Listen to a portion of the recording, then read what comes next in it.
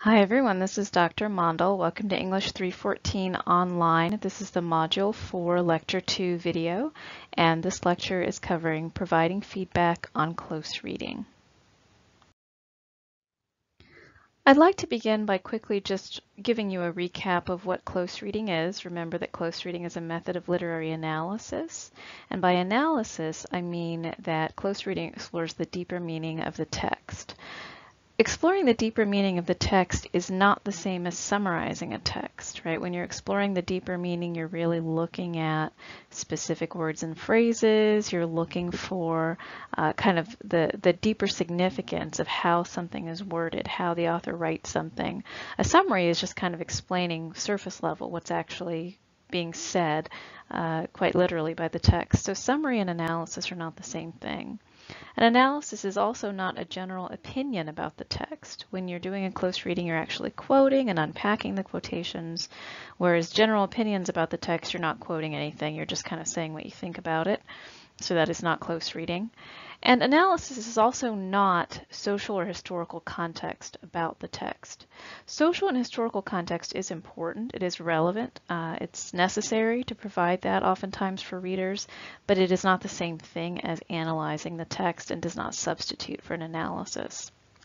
So basically, to sum up, close reading must be connected to quoted material, and close reading involves unpacking specific words and phrases from a quotation and delving into their deeper meaning. And you actually had an example of close reading in your last lecture, the Module 4 Lecture 1 video. Actually showed you the different steps to do a close reading, and then you had that sample paragraph of analysis where you saw what it looks like to actually unpack the deeper meaning of specific words and phrases in a quotation. So the things that I just told you about that are not analysis, summary, opinion, and social historical context, you can sort of use those things as a guide to make sure that when you are asked to write an analysis, you have actually done an analysis.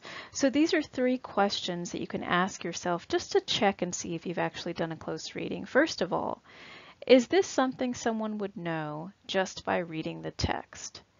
And if someone would already know everything you're saying just by having read the book, you're probably summarizing rather than analyzing. Explaining what a quotation says is not the same as analyzing the quotation. The second thing you can ask yourself is this something that tells me about the context of the quotation without actually digging into the quotation itself? In other words, if you're talking about sort of historical issues and social issues, but you haven't actually unpacked the quoted material, what you've done is provided context rather than analysis. And I want to reiterate, context is important. I'm absolutely not telling you to leave context out. I'm simply saying that when your goal is to do a close reading, make sure that you're not only giving context without the analysis. And finally, you can ask, are these thoughts interpreting the deeper meaning of specific words and phrases in the quotation, or am I just providing my general thoughts about the text? And if you're just sort of giving your general thoughts, you're not really guiding your reader through how you got there. You're not explaining the quotations that you're analyzing. So you want to avoid just kind of giving an opinion as opposed to actually analyzing something and justifying your reading of the text by providing quotations and an explanation of how you are coming to your conclusions through analysis. So now that I've introduced you to 3 common mistakes basically that people make when they're trying to do a close reading. They're trying to do a close reading, but they are actually summarizing, or they're actually just giving context, or they're actually just giving an opinion. I want to share a little bit about the format of this lecture, which is actually organized according to those 3 errors. And the goal of this lecture, remember, is to model for you how to give feedback on a close reading, because you will be doing this for your partner for discussion board number 5. So I'm going to, for each of those 3 categories that I just explained to you, I'm going to give you an example to show you. This is one of the mistakes that you can make with close reading. Here's an example of that mistake. Then I'll show you what unacceptable feedback would be in response to that mistake, and then I'll show you what acceptable feedback would be. And I'm going to go ahead and use this lecture to show you what a revision would look like too, so that you can see what the original close reading looks like and you can see what the revised close reading looks like as well. Let's get going with our first example. So in this example, the person writes, Jojo confides, quote, I follow Pop out of the house, try to keep my back straight, my shoulders even as a hanger. That's how Pop walks, end quote. And this is from page 1. He is trying to let the reader know that he's going with Pop wherever he is going and seeking an erect posture because this is how his grandfather walks. So I've asked you what's wrong with this example. And the thing that doesn't work about this example is that the sentence that follows the quotation is basically telling you what the quotation says. It's not actually analyzing the quotation, it is summarizing the quotation. And it's actually redundant. If you read the quotation, you already know what the sentence is telling you. It's unnecessary to simply kind of repeat things and say, oh, when he follows Pop, that means that he's trying to go where Pop is going. That's already obvious from I follow Pop, right? And he's trying to keep an erect posture because that's how his grandfather walks. We already know that from the quotation. So the thing that doesn't work with this is that it's not actually close reading, it's merely restating what is already obvious from the quotation. So a piece of feedback that someone could write in response to this would be dig into the quote more. However, this is not very helpful feedback, and I've asked you what's wrong with this feedback, and if you go back to the initial training that we did when you were writing your mini paper, you know that this feedback does not work because it's not very specific. When you say dig into the quote more, there's no suggestion of what parts of the quotation might be promising. There are no thoughts that this person could follow up on in terms of, oh, this might be a deeper meaning that I need to explore further. And so that is not helpful feedback at all. To have someone write, dig into the quote more, it's like, okay, what part of the quotation were you thinking? What ideas do you have? If someone was struggling to write a close reading of this quotation, this would really be unhelpful feedback. So instead of that, I want to show you what helpful feedback would be like on the next slide. So here we've got the same text. I've showed you the original of what the person wrote in the paper. I've showed you the unhelpful feedback. Better feedback would be something like this. The sentence following your quotation simply restates what is already evident from the quotation. Rather than restating, examine the deeper meaning of specific words and phrases. I'm wondering what might be significant about the fact that Jojo is so eager to follow his grandfather, and also what the hanger might symbolize. What's the purpose of a hanger, and how would that be applicable here? Also, this is in the first paragraph of the novel, and he's referring to his grandfather as Pop, and readers don't know their relationship yet. Why do you think this is important? And some of you might remember this. Some of you may have thought that Pop was his father when you read this paragraph and then later realized that that was not the case. So this has some really good ideas, right? This person has clearly looked at this quotation, looked at where it is in the novel, and they're not writing things for their partner, which, as you know, you can't do anyway, right? You can't copy what your partner tells you would be a good idea to put in your paper because that would be plagiarism. You know that from the academic integrity exam. This person hasn't tried to rewrite things for their partner. Instead, they've asked some thought-provoking questions. They've been like, hey, the hanger's a symbol. How does a hanger work? Why might that be important here? So these are the kinds of things that help your partner to dig deeper into the quotation. And instead of just saying dig into the quotation more, it's actually modeling the thought process of what that would look like. So if the writer were to revise and they were to follow that extremely helpful feedback, they might write something like this. Jojo's statement, and I'm reading what's in red here, Jojo's statement, quote, I follow Pop out of the house, seems at first glance to merely advance the plot of the novel. Jojo is going to the same place his grandfather goes. However, Ward leads the reader to understand in what comes next that Jojo seeks to, quote, follow Pop not just literally, but on a much deeper level. The elements of posture and gait that Jojo mentions, the back straight, shoulders even as a hanger, denote pride and order. A hanger is a sturdy frame upon which clothes can be hung to avoid wrinkles and keep their shape, later worn proudly in the world as well-kept garments. Similarly, Jojo's even shoulders symbolize a deeper framework of moral integrity which supports his identity so that he can navigate the world proudly without the wrinkles of serious defects in character. Jojo's simple follow-up that this is, quote, how Pop walks, indicates that how Pop navigates the world and the character with which he does it is emulated by Jojo. The reader is not yet aware that Pop is not Jojo's father, but his grandfather. The extent to which Jojo emulates Pop makes their relationship even more significant when the reader learns of Jojo's absent father, who Jojo describes later as leaving him to go to a place where Jojo cannot follow. So I've asked what works better about this revised version. One thing I want to point out is that I did cite something on page 10 here, and that was an example of how you can incorporate context into a close reading. Because for the reader to fully understand the significance of Jojo and Pop's relationship, even though on page 1 the reader of the novel doesn't yet know that Pop is the grandfather, you want your reader to know that. You want your reader to understand that, hey, this is the grandfather, this is significant, because it shows that the father is absent, right? And so this person has incorporated other details from the novel to help contextualize their analysis. So I wanted to point out that I have done that and that you should also do that when and if it is appropriate. But you can also see that there's actual close reading here, right? The sentences that follow the quotations do not merely restate what is in the quotation, but actually unpack and analyze. And here the writer has taken their writing workshop partner's suggestions very seriously in terms of really reflecting on the importance of the hanger as a structure upon which to drape clothing that's then worn into the world, and also to reflect on the relationship between Pop and Jojo. So you can see that when you have really specific feedback, the person is able to do a really good revision. If all you have is dig into the quote more, it might be difficult for that person, right, to come up with this kind of very strong revision for their close reading.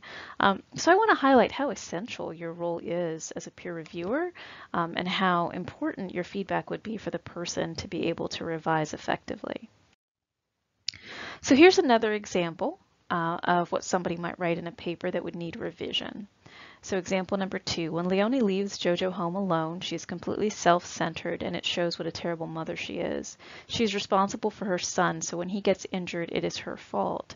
It is clear that her neglect causes his injury as if she had been there. She could have been watching him. It is so unfair that Jojo had to grow up this way with an unfit mother who was more interested in having fun or getting high than in her own son. Jojo's description of how he got hurt is heartbreaking and shows how terrible Leonie is. What's wrong with this example? I want to clarify that I'm not saying that this person is wrong to have this opinion. We all have opinions of things that we read or experience in the world. So I'm not like your opinion is bad. What I'm trying to point out here is what's quote wrong with this example is it's not a close reading, right? It's an interesting opinion. Some of you may agree with it, but this is not close reading because it's not actually unpacking the text. There are no quotations. There is no kind of showing the reader what the deeper meaning of specific words and phrases might be. So if somebody were to give feedback on this, let me show you an example first of weak feedback. So feedback that would not really be helpful would be, good ideas, but analyze more. I think you're supposed to have quotations. Okay, that's true. You are supposed to have quotations in a close reading, and they do need to analyze more, but once again, it kind of leaves the writer on their own in terms of how they can use their existing ideas to create a close reading. So this is too vague to be helpful, and again, it's a little insulting to get something like this back because it's almost like the person barely read it, right? The workshop partner has not engaged any of their ideas, and this person actually has really strong ideas about this. They have very strong opinions. So for someone to just kind of toss back a generic, need more quotes, analyze more, it's like they have not really engaged your work. So this is very disappointing and unhelpful feedback. So now we're going to do the same kind of routine here where I've given you the original that the writer wrote in the first draft. I've showed you the unhelpful feedback. Now I'd like to show you the helpful feedback. So this would be really, really good feedback. Close reading should unpack the deeper meaning of specific words and phrases in a quotation, so you need to integrate quoted material into your analysis. I think you're onto something really important when you express your outrage as a reader at Leonie's absence and that she is responsible for Jojo's injury. What is it about the way Ward writes this that leads you to have that response as a reader? For example, is it significant that the moment he steps on the lid, he's looking up so that he can hear the sounds of tires if someone finally comes home? I'm also interested in what you make of the end of the passage. Usually when a child gets hurt, if there's an adult nearby, the adult will comfort the child. Here, his comfort is what he senses the animals feel towards him. How does that connect with what you're saying about the impression the reader gets of Leonie? Wow, we got something here, right? This person went back to the discussion board instructions, figured out what passage the person was responding to, and there's one clear candidate here, right? Because there were limited options, so you can kind of figure out, okay, they were responding to the one where he steps on the lid when Leonie leaves him home alone. And remember, he goes outside because he hears Stag, his uncle Stag, and he thinks Stag has this kind of really erratic behavior and he doesn't feel safe around Stag, so he runs out back, and that's where he is here, right? So this person has actually gone back and looked at the passage and thought, how can I get this person to move from opinion to analysis? Let me start with where they are, and you can tell this person is really trying to engage the writer's ideas, right? They're really trying to engage, okay, you had this response, that's valid, let's figure out how to turn it into a close reading. And then they cite specific parts, by cite I mean refer to specific parts of the passage that the writer could also talk about. And notice they're not actually writing the analysis for them. They're not saying, you should write this, but they're more asking, what do you think about this? Maybe that's a good place for analysis. So this would be extremely helpful if you were to get this in a workshop. So now I'd like to show you, if you got that really good feedback, how would you revise? And the stuff that I'm about to show you, what's in red on this slide, it might be difficult to arrive at this if all you got was, I think you need quotations, analyze more. You get this because somebody helped you develop your ideas. So let's look at the revision. This is in red. When Jojo describes, quote, moving from pen to pen and using the sun to keep track of, quote, how long Leonie'd been gone, how long Mam and Pop were gone, how soon I could expect them to come back so I could go inside the house, it becomes clear that he does not feel that his own house is safe without the presence of either his mother or grandparents. The reason for this is that his uncle Stag has come to the house and Jojo clearly feels unsafe due to Stag's erratic behavior. Jojo's movement from one pen to another feels claustrophobic as he moves from one small, confined space to the next over and over, his mind constantly on how much time has gone by. These exact confining measures of the animals in the pen, of the seconds and minutes that have gone by, contrast against the sun and the open outdoor setting, making the reader feel even more acutely how trapped he is. Jojo may be outside, but there is no freedom in this. Ward furthers this contrast between seeming freedom and the fact that Jojo is not free in the moment of his injury. He is walking with his, quote, head tilted up to the sky, but he is doing this so that he knows when someone's car comes back to the house. It is at this moment that he steps on a lid from a can on the ground, the pain so great that he falls down. Whereas normally adults comfort children when they are hurt, Jojo has only what he imagines the animals to say, and in his mind they express what he cannot because no one is there to hear him. Quote, let me go, Great Tooth, spare me. Jojo's begging to be spared in his mind, lying on the ground in pain, with no one to hear him, cements for the reader a harsh judgment against the mother who would allow this to happen to her child.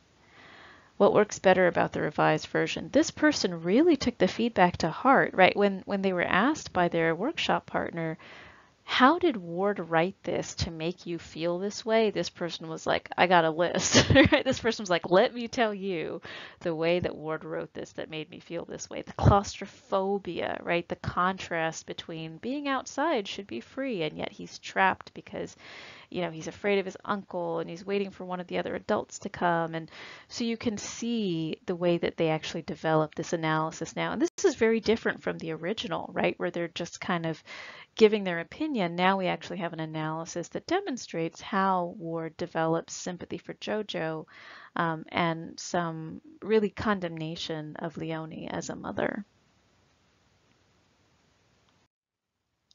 So now we have our third example. So this is something that somebody might write in a paper. When Pop tells Jojo that he had never worked, quote, sun up to sun down like he did in the Parchman cotton field, he is referring to the fact that prisons like Parchman essentially continued to work African Americans like slaves using the legal loophole of imprisoning them for minor legal infractions.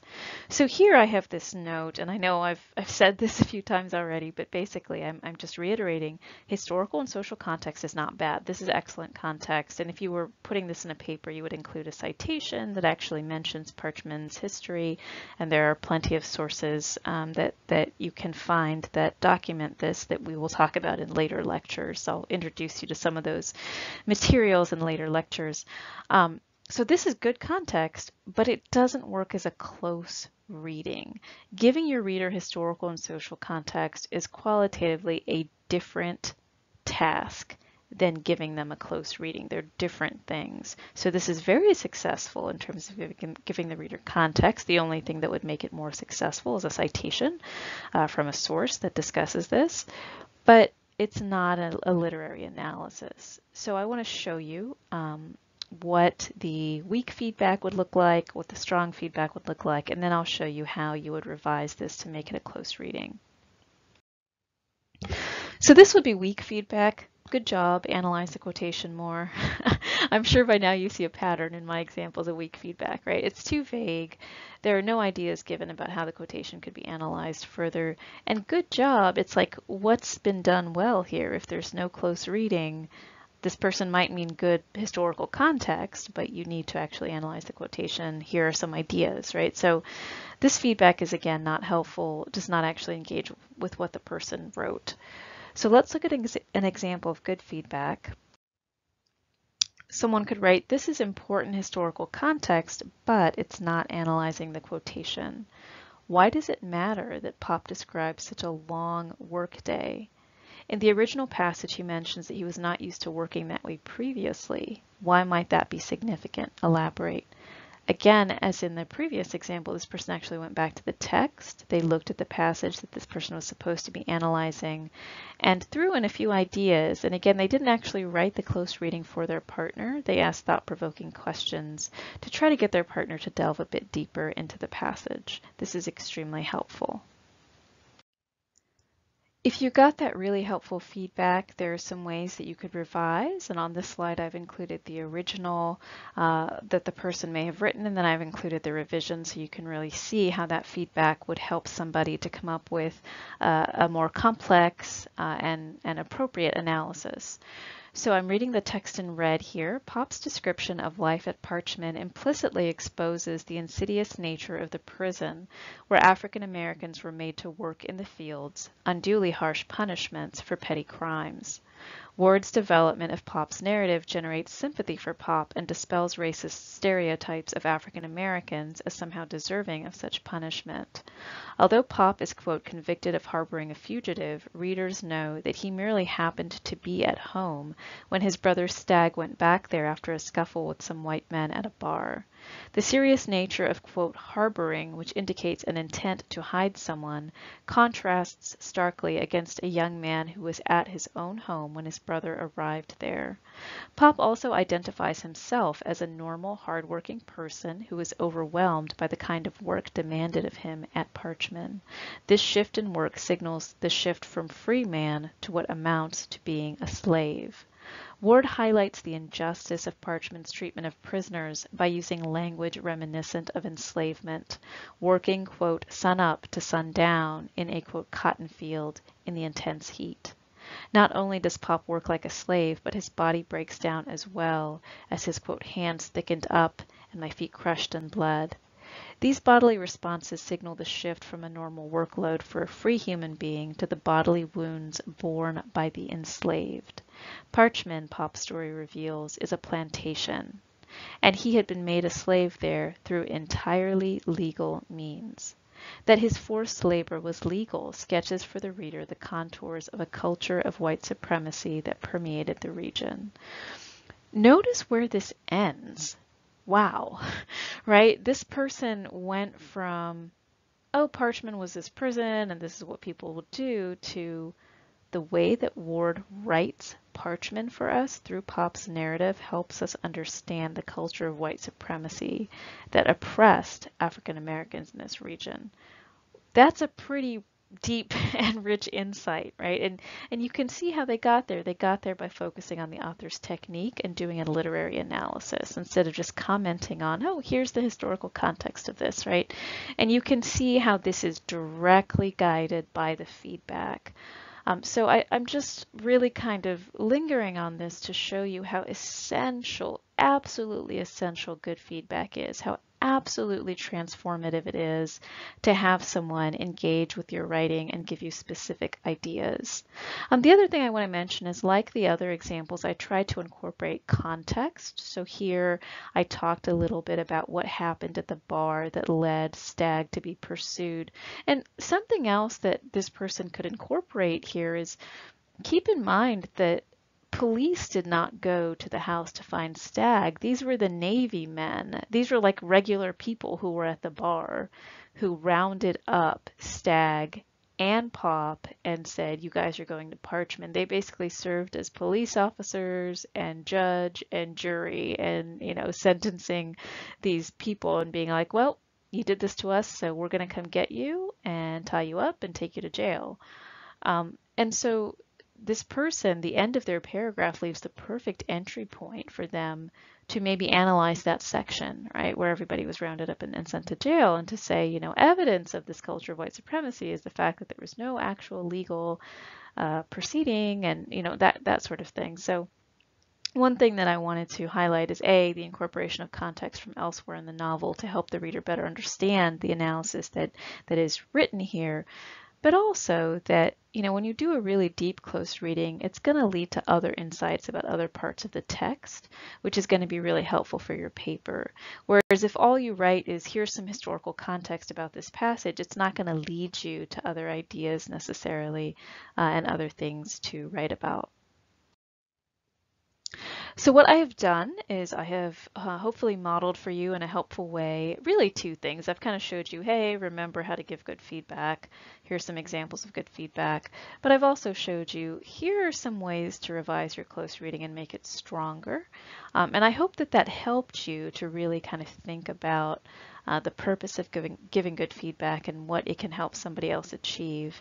And as you will see when you go into the Module 4 folder on Blackboard, there are some instructions for going back to the discussion board and giving a colleague some feedback on the close reading that they did. And the next assignment will be for them to revise according to your feedback.